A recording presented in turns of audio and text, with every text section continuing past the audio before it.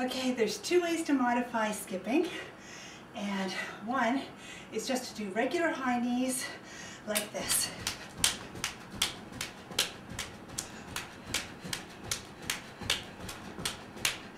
The second, and the most fun, is to get on your rebounder. And if you don't have one, you should have one. They're great.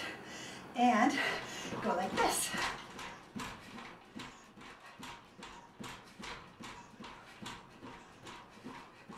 It's great fun, great cardio.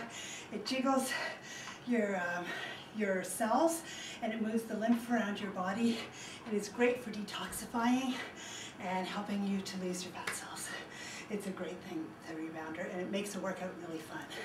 So skip, do regular high knees or rebound. It's all good and great cardio.